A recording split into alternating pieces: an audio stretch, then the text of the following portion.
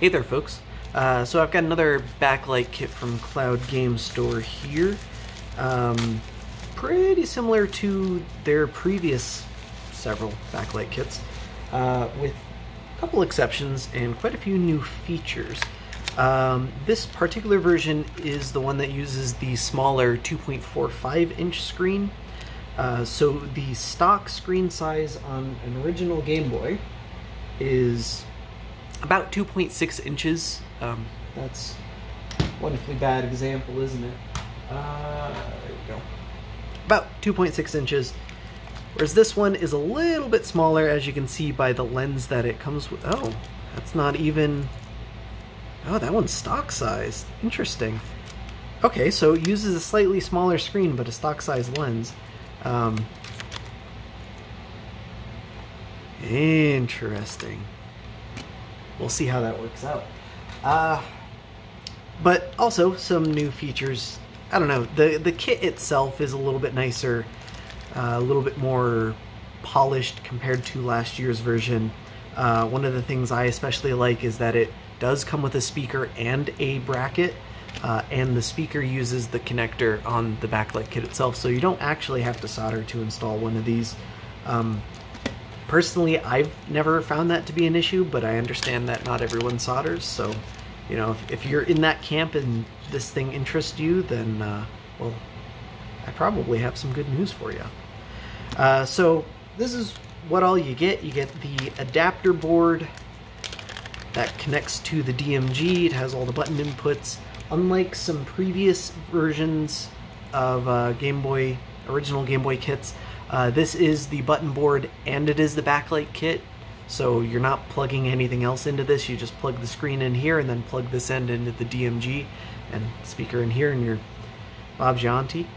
So you get this, the screen, a lens that looks to be stock sized, a bracket for holding the screen in, the ribbon cable for connecting the button board to the DMG, and the speaker itself.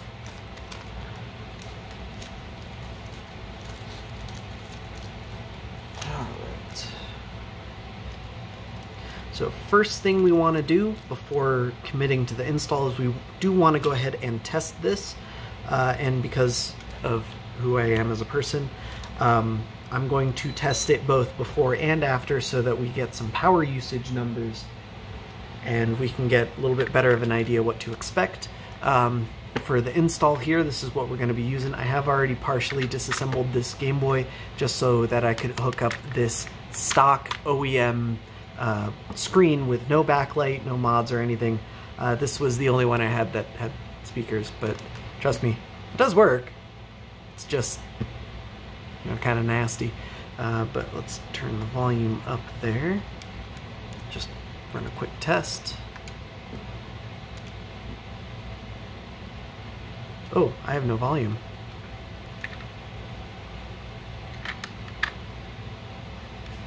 Oh, I had it backwards.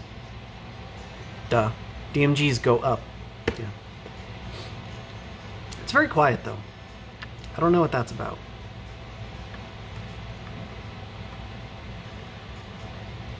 Original Game Boys are usually quite a bit louder.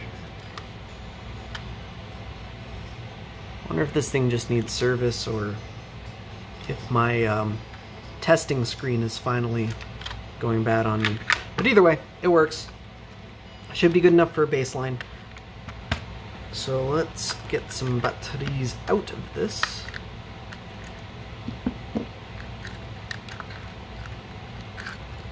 Actually, I'll set these aside. Set that aside too.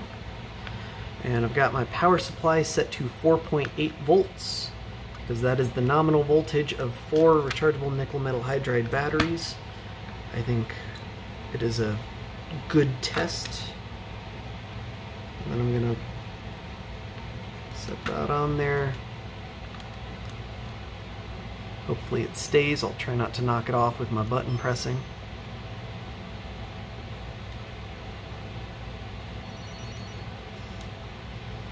Alright, so in Pokemon Silver, same game I usually always test with, At least other Game Boys, well, Game Boy Colors, I guess, usually test with Pokemon Yellow for DMGs and Game Boy Pockets, but we're doing Silver today.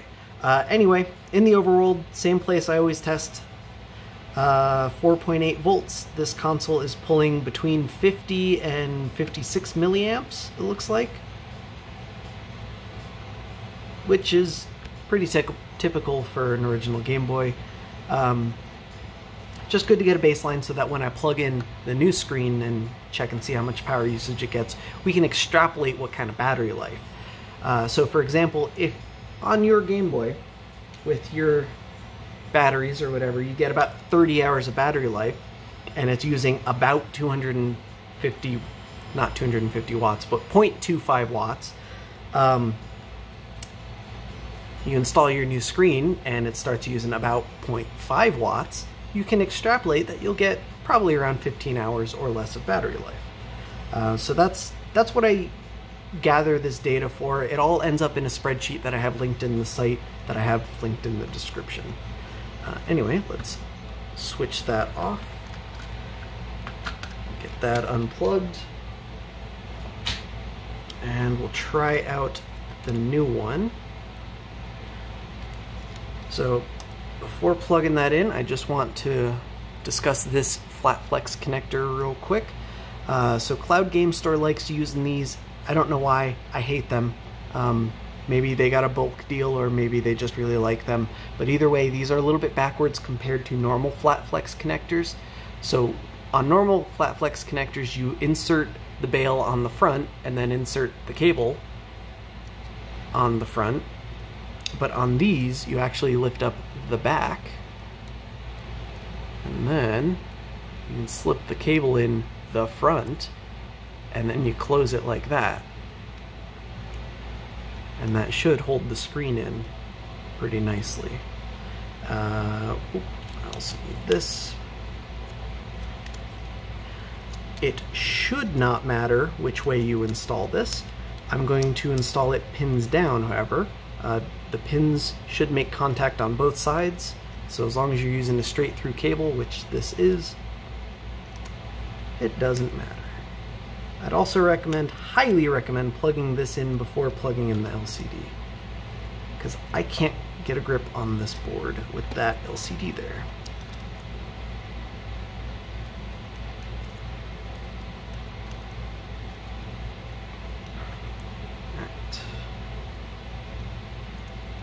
Try that one more time.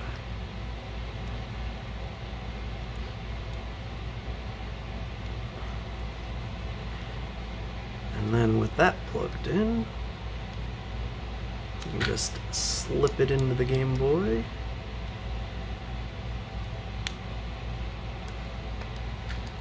Just like that, and I think we're good to go. Oh, I forgot the speaker. I always forget the speaker.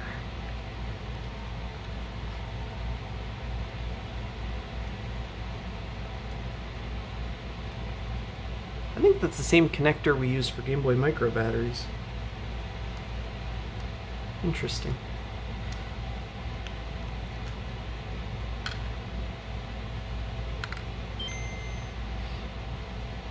And if you're looking at this line, that's just on the screen protector. Oh! The connector fell off.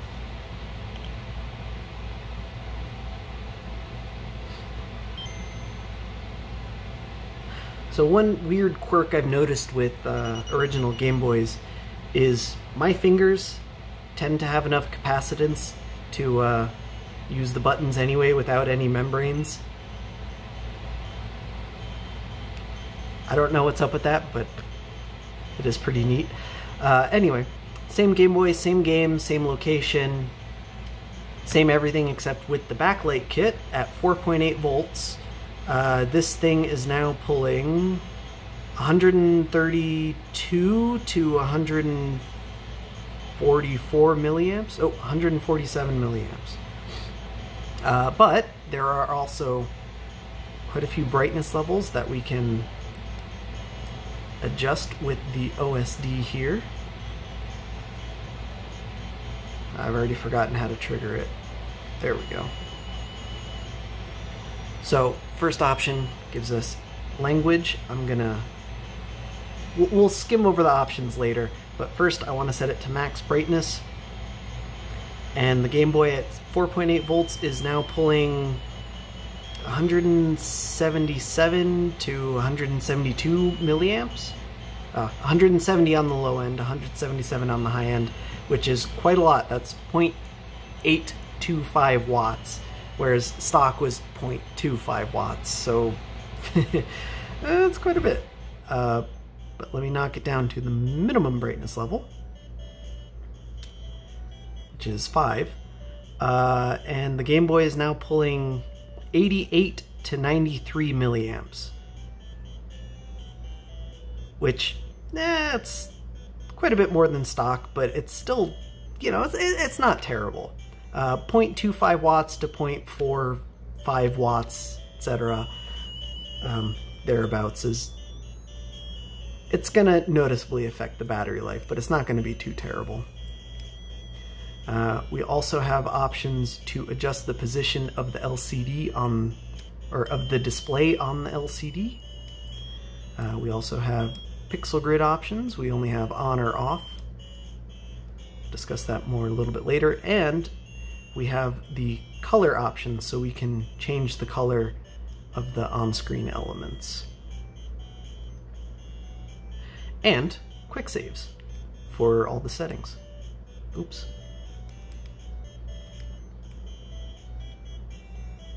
Save and exit. There we go. And it does retain settings across a reboot.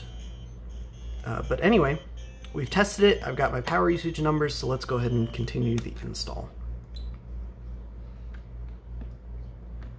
I'm going to separate that side and probably leave all of this together for now. Let's get this out of here. And I'm not going to bother reshelling this Game Boy because this is already in a cloud game store housing, and I actually really dig these housings. However, that does mean I have something to remove from the front half of this thing. So I will go ahead and link the equipment, or the shell that I'm using, in the description. I personally really like them. But the install should be the same if you're reshelling or using a stock housing or anything like that. One thing I did want to address, when I did the install for this original kit, I don't think I even noticed this, but I bent the crap out of that PCB. And I think that is one of the biggest reasons why they're shipping with a bracket now, because with the bracket, it shouldn't be possible to do what I just did.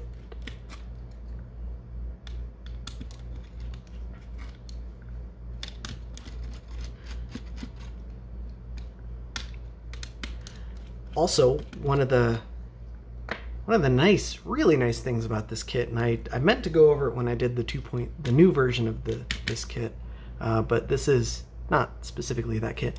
We've got this rotary encoder here that we use to control the settings, whereas with this original kit, we had this touch sensor that controlled the settings, and then this literally does nothing. It's just here as a placeholder so that you don't have a hole when you put the thing together. So I am really glad that they're not doing that shenanigan anymore.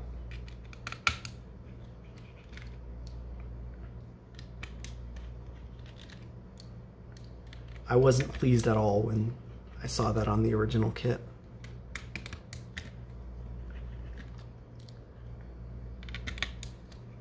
Like, I mean, I guess an open hole wasn't that much better either, but still. All right. Slip that out, or is that not how that's gonna work? That's not how that's gonna work. This thing was also kind of a pain in the butt to get everything lined up, if I recall correctly. Okay. Because we have the button board that does nothing except provide a connector for the actual backlight kit and buttons. That's it. Anyway. Get this out of here.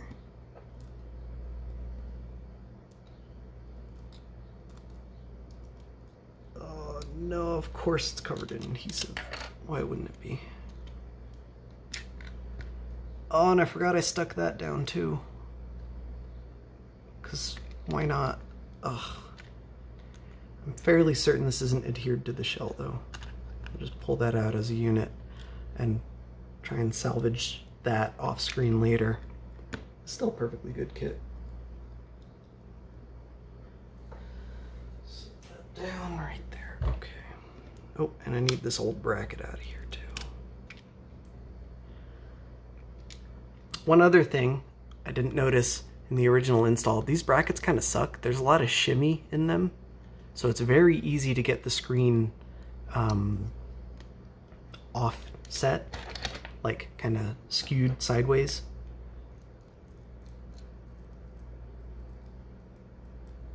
The new brackets seem much more solid.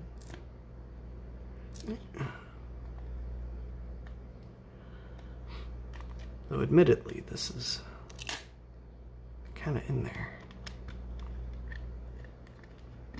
There we go. Save that too.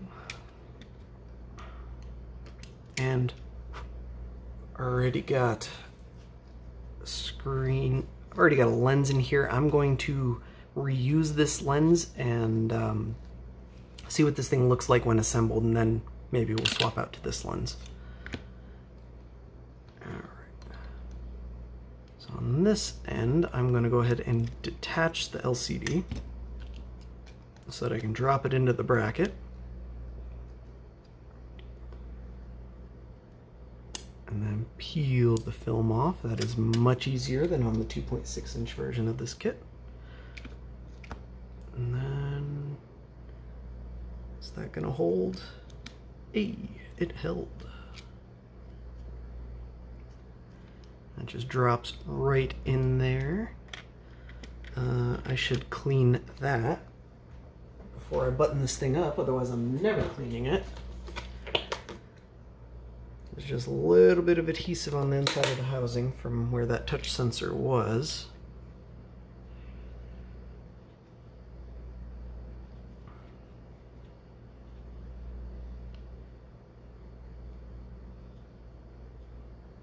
And there we go.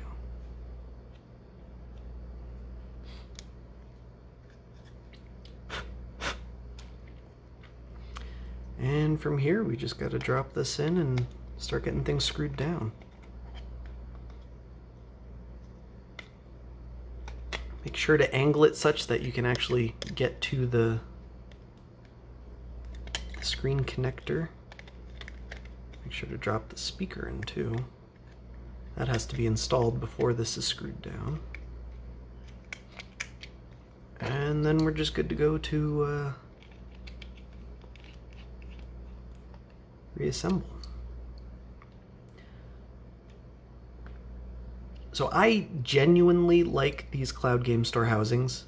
I am a big fan of the aesthetic, but unfortunately they are fingerprint magnets.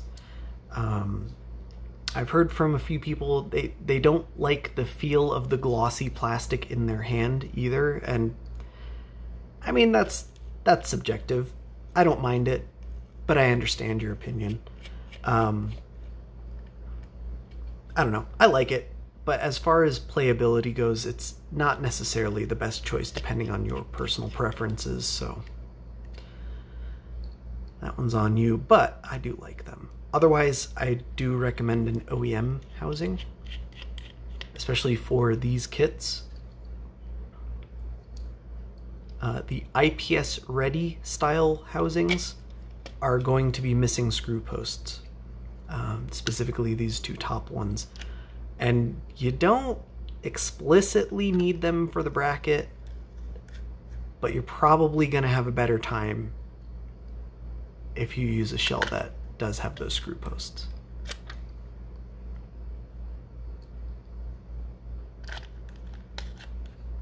All right. And there we go. That is surprisingly not too bad.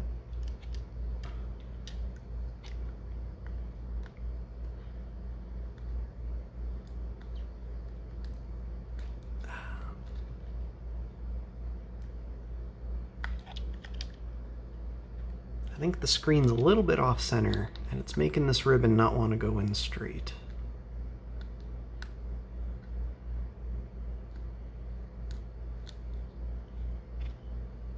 That's kind of frustrating.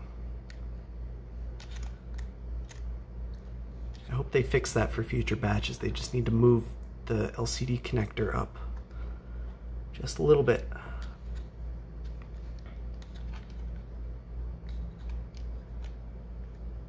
I'm using their housing, their bracket, with their kit.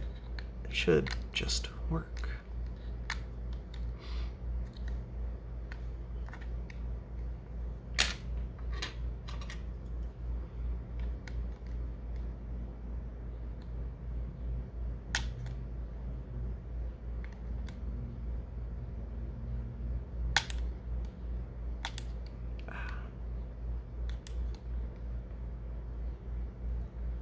Alright, well, let's try that.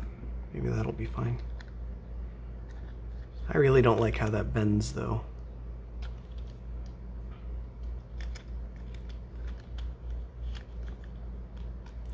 Get the speaker wires tucked in.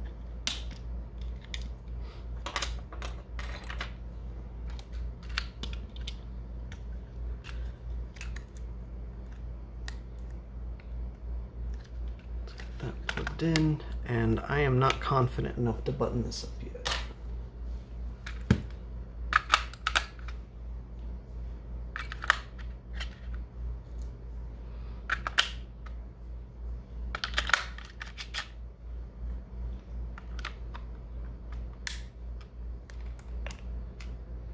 Oh, okay, we're good. Cool, cool, cool.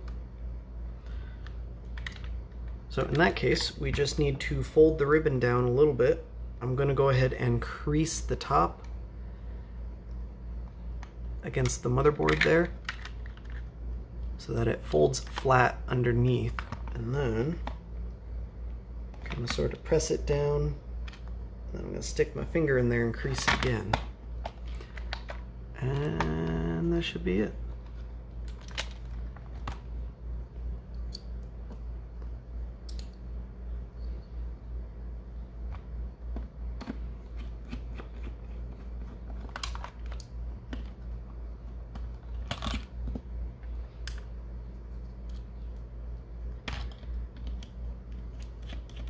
If you're using an aftermarket shell, I recommend using the screws that come with it, which is exactly what I'm doing here. I just had it somewhat pre-assembled or pre-disassembled.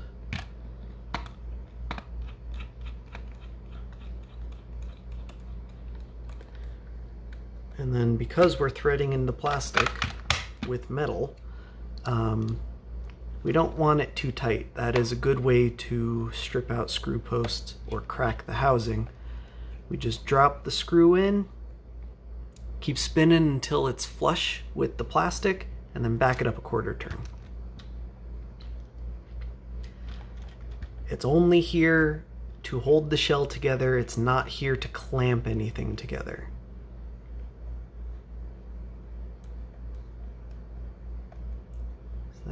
Is that in yet? I can't see.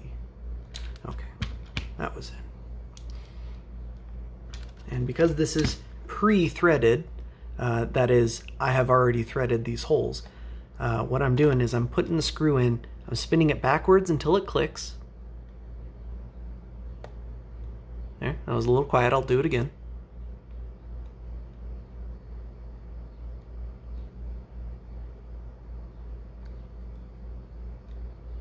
Oh, now it's not doing it. Yeah, it's not clicking, but I felt it drop into the threads.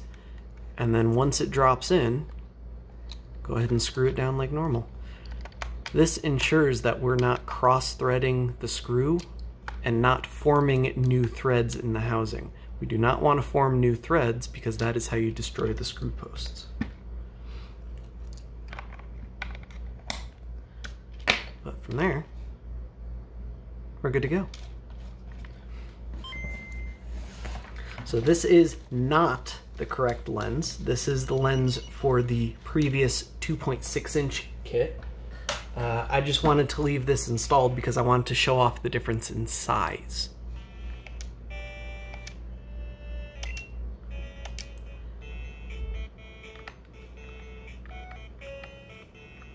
Oh, that was weird.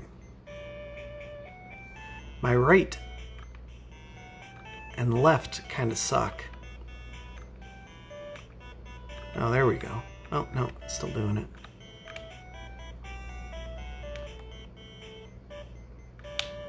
I think I know what the issue is, and this might be a result of me using an old shell.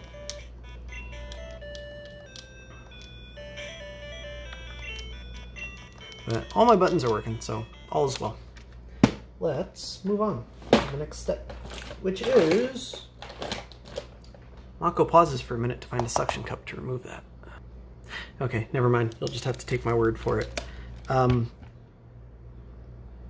The new lens, you can see the right side should line up quite a bit better. The left side's a little bit over to the left, and the right side is right up against the edge of the screen. Top and bottom are those changed. Yeah, it looks like it's come in just a little bit, but otherwise should be good. Best way to remove this: apply a little bit of heat to the shell, not too much, you don't want to warp the plastic, but just enough to heat up the adhesive under the lens, and then use a suction cup to it off, or just disassemble the whole thing and push it out from the inside. But I'm not disassembling this thing, and I have managed to misplace all of my suction cups. I had so many of the G's-less things, and well, I purged my collection because I had so many, and I guess I purged too many. Is there one in here? No, of course not. Anyway, let us try... That's probably Pokemon, isn't it?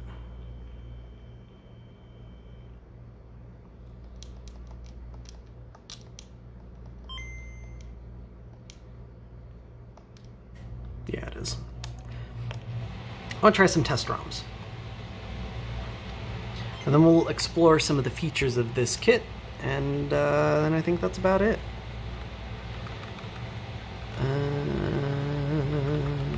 GB test ROMs, Matkui, scrolling bars, that's the one I want. So, I've been over this about a million times, but I'm gonna go ahead and assume that not everyone watching this video has seen all of my other videos, or any of my other videos for that matter. So what I'm testing right here, this does two separate things. The first is it's showing constant motion across the screen to see if there's any screen tearing or frame drops or anything of that nature, and there isn't, at least not that I can see. The second thing it's doing is when that S in the word scrolling crosses the left-hand side of the screen, it's issuing an LCD reset command, which LCDs are populated one whole frame at a time, and that frame is populated by drawing the first pixel in the top left corner, and then the pixel next to that, and then next to that, and then next to that, and then next to that, the whole way through until you've completed a row, and then it starts at the next row. The whole way through, so on and so forth, until you've got the entire screen drawn. It does that about 60 times a second. A little bit less, like 59.7 or something like that, but whatever, details. Anyway, the reason behind the screen reset is, let's say your screen is about here, drawing the frame. Instead of finishing all of that, and going down to the bottom, and then starting to draw the next frame, an LCD reset will tell the LCD, hey, I know you're right here, but we're done with this frame, let's just move on to the next one already, and then it starts over up at the top. On original Game Boy screens, you couldn't even tell this was happening because the pixel response time was just absolutely terrible, and realistically, you know, it was all analog. It didn't really need any, I mean, okay, yeah, it's technically digital, but what I mean was there was no like fancy logic converting the signal or anything like that, so it just worked. Like, you didn't see this effect, but because these screens use FPGAs and such to control that sort of thing, that's not a good example because that doesn't have the Backlight Kit on it. That doesn't always handle the screen reset nicely. Older kits had quite a few problems with this stuff where sometimes they would just do what's called jelly scrolling almost all of the time, or especially after a screen reset they might do that for a few seconds. Some older kits would start dropping frames after a reset, so on and so forth. This one does seem to glitch out a little bit, and you see some brief artifacting when it resets, but otherwise it does recover pretty nicely. All in all, it's pretty decent, but it could be better. Next, another issue I want to talk about is transparency. So original Game Boys didn't have a way of making things transparent on the screen. Well, let's get back to the original screen on the Game Boy. The pixel response time on those was absolute garbage.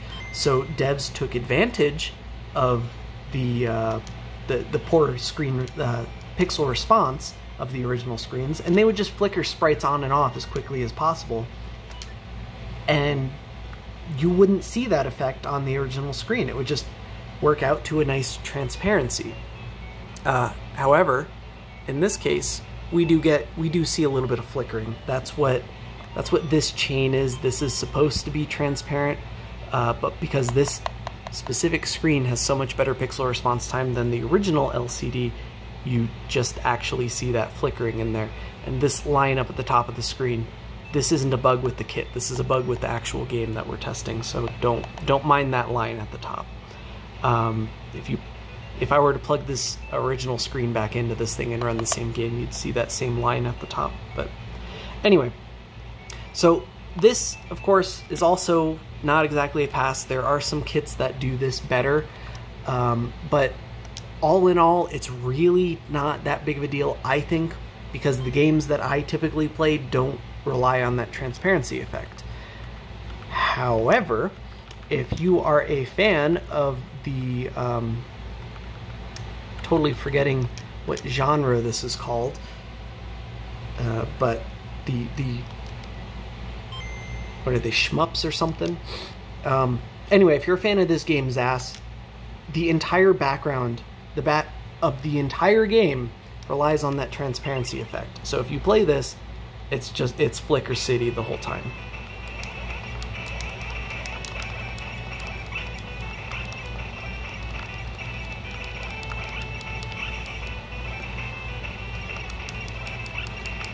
Now, personally, I think this specific kit handles this flickering quite a bit better than the 2.6 inch what? Oh, I forgot to shoot it. I think this kit handles flickering better than the 2.6 inch version, but it's definitely still apparent.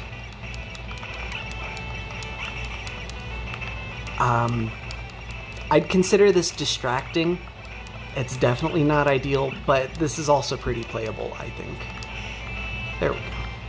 Shot it that time.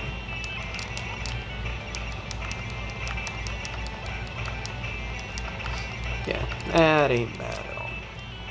But let's move on before I get totally distracted. Next, I want to pull up the 240p test suite, I think.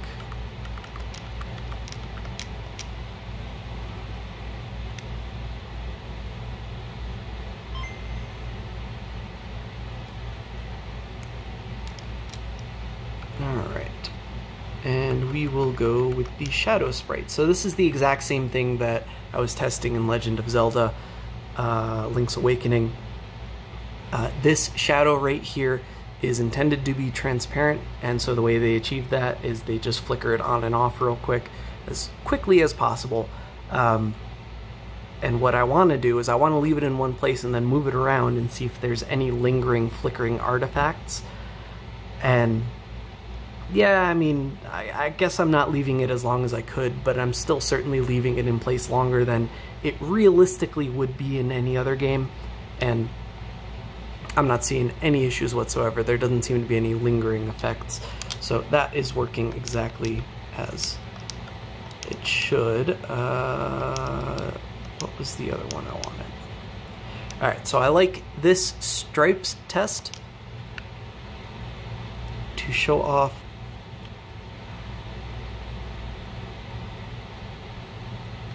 the position lines.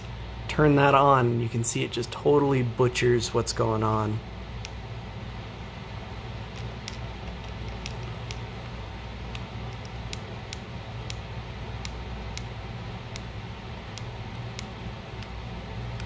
So what's going on is this LCD itself uses a 2-to-1 ratio of pixels. So for each original pixel that the Game Boy outputs, this screen is using a 2x2 grid of pixels to represent. Which means there are 4 pixels on this specific LCD for every original pixel that the Game Boy would have been outputting. This pixel grid, or lines as they call it in here, this effect, what that's doing is that's changing it back to a 1-to-1 ratio, and the other 3 pixels are just being represented by horizontal and vertical lines going all the way across the screen. I know some people really like this effect. They think it makes, like, it looks terrible with that test, but if I bring it back to a normal looking screen, you can sort of see exactly what this is achieving. Personally, I don't like it. I think pretty much every backlight kit looks better with it off, but I understand why it's appealing. But the reason I'm bringing this up is even though this does not affect the power usage, flipping this feature on and off, you can see when I have it far away from the camera and the camera's not like auto-adjusting the light balance, you can see that the screen gets visibly darker. So with this feature on, you are losing quite a bit of effective brightness on your backlight kit. It's not actually changing the brightness, and then you can bring up the brightness itself to compensate, but then that increases the power usage.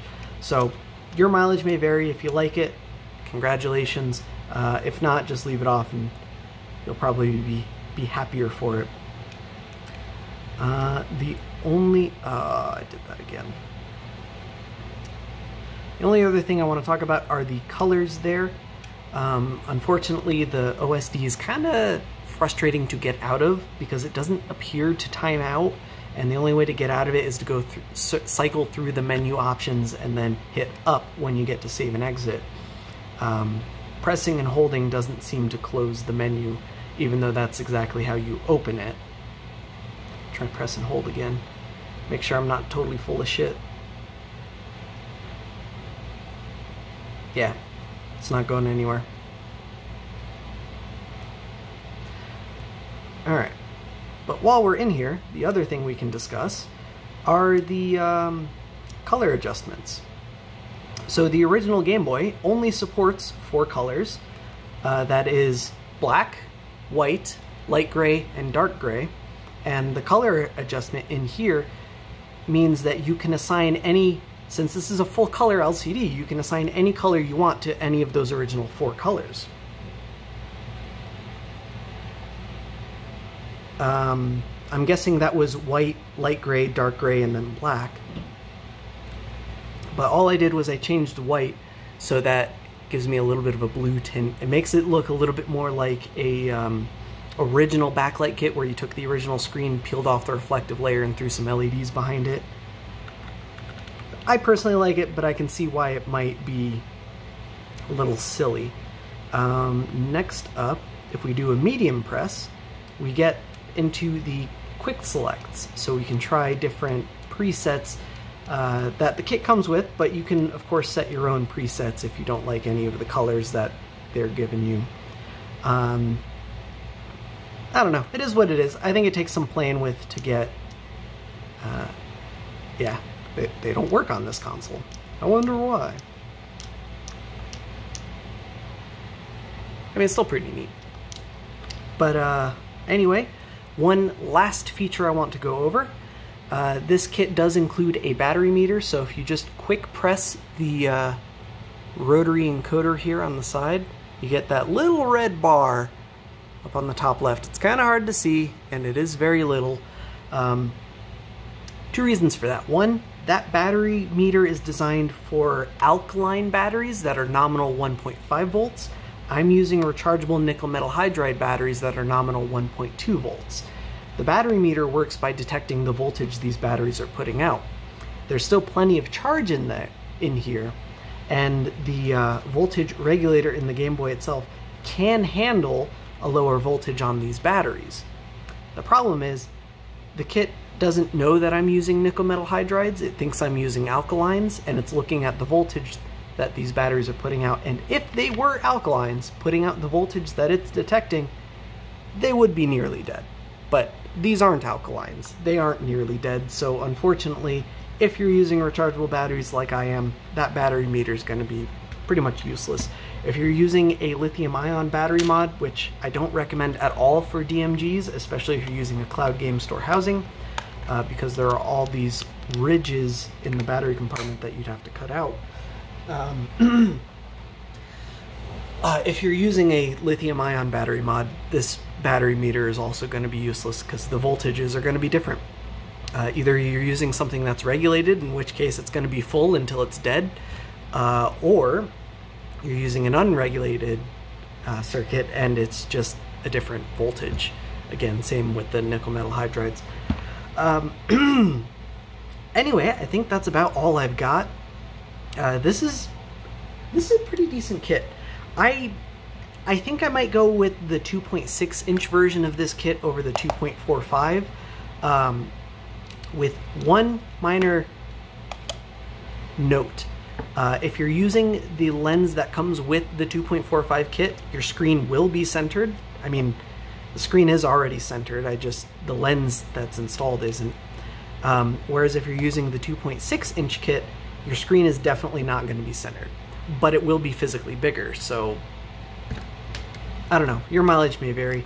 If you're getting custom lenses, the 2.45 inch version of the kit gives you a little bit more room in the bezels for designs or whatever you want to do. But either way, they're both solid kits. I don't think you can go wrong with one of these in the DMG. They're pretty nice. And I did discuss this in the 2.6 inch version video that I did on that thing. But I might as well bring it up again, just because, you know, like I said, I don't expect everyone watching these videos to have watched every other video of mine. So, lamination. There are no laminated kits from any of the popular kit makers.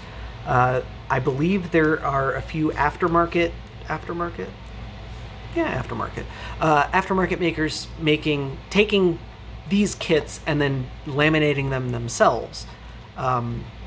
I can't recommend any particular sellers, especially since the only ones that I know of are on Taobao.